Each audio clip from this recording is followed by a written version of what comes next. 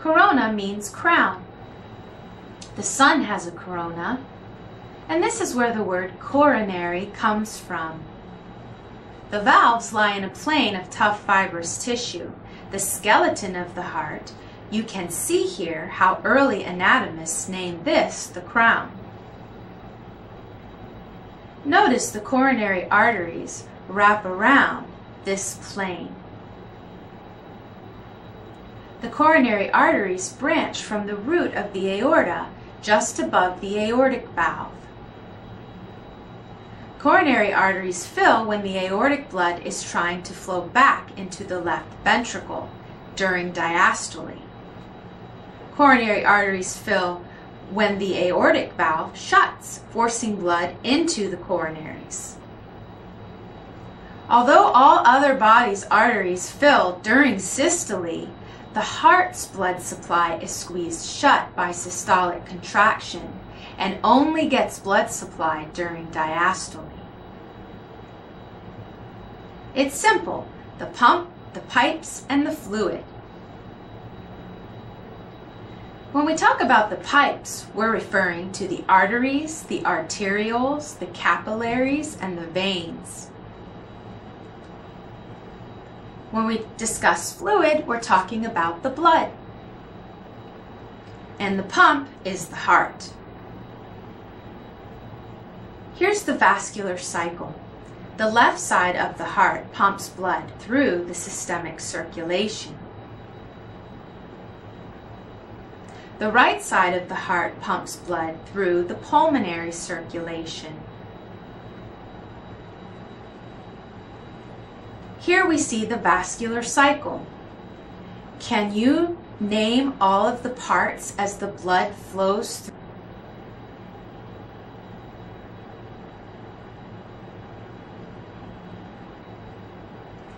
So remember, perfusion is the ability to move blood through the capillaries of the organs in a manner that meets their demands. It's the ability to move blood through the capillaries of the organs in a manner that meets their demands, and perfusion requires a balance between the pump, the pipes, and the fluid, again referring to homeostasis. So let's discuss some components of perfusion homeostasis. Let's discuss blood. Blood is the mediator of gas exchange. Oxygen is required for energy utilization. Carbon dioxide is a waste product of energy utilization. The red blood cells are the component of blood that deliver oxygen to and carbon dioxide away from the tissues. The blood also delivers nutrients and carries away waste products. Blood is also the mediator of immunity and inflammation. Here we see some white blood cells, or leukocytes. So perfusion is the ability to move blood through the capillaries of the organs in a manner that meets their demands. Hypoxia is inadequate oxygen delivery to the tissues for whatever reason. And ischemia is the failure to remove carbon dioxide and waste products, in addition to failure to deliver oxygenated blood and nutrients to the tissues. Ischemia is reversed with restored perfusion. Infarction is cell death and irreversible. Blood is part of perfusion homeostasis. Volume is blood volume. Hypovolemia is low blood volume, and hypervolemia or fluid overload is excess blood volume. Hemoglobin is a measure of the protein hemoglobin. It's the carrier of oxygen and carbon dioxide. Hemoglobin makes red blood cells red. Hematocrit is the percentage of blood volume that is red blood cells. Oxygen saturation, or SATS, is the percentage of oxygenation, usually about 98% or higher. Sats of less than 94% usually indicate a problem. Let's talk about the pipes. Pressure is the force required to move fluid. Pressure is measured in terms of moving fluid against gravity. In this case, we're measuring centimeters of water in this column. So pressure is the force required to move fluid, and in this case, we are measuring in terms of mercury against gravity in the mercury column.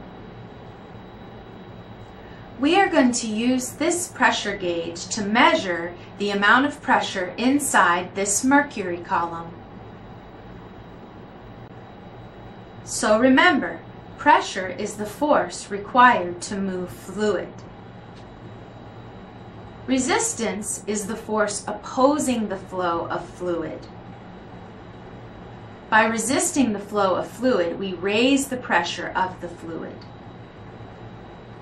Decreasing the diameter of a pipe increases the pressure of fluid flowing through the pipe.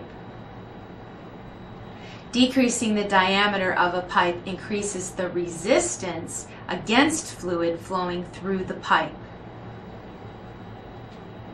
So smaller diameter and more resistance result in more pressure. Less resistance results in less pressure. Now we're going to talk about systemic pressures. They include the blood pressure, the systolic blood pressure, the diastolic blood pressure, and the mean arterial pressure. Blood pressure fluctuates between a higher and lower pressure. This can be felt as the pulse. Blood pressure is the combination of the systolic blood pressure and the diastolic blood pressure. The mean arterial pressure is the weighted average of the systolic blood pressure and the diastolic blood pressure. So systemic arterial pressure involves blood pressure, systolic blood pressure, diastolic blood pressure, and mean arterial pressure. We also measure central venous pressure. This is a very low pressure, usually less than 10 millimeters of mercury. The central venous pressure is the same as the right ventricular filling pressure. We are also able to measure the left ventricular filling pressure, although we are not able to directly measure the pulmonary venous pressure.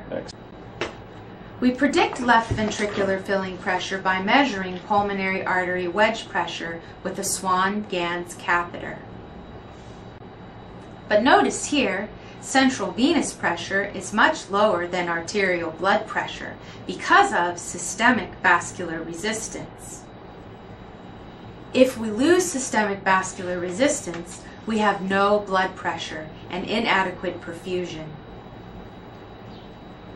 If systemic vascular resistance is too high, we have high blood pressure but still inadequate perfusion.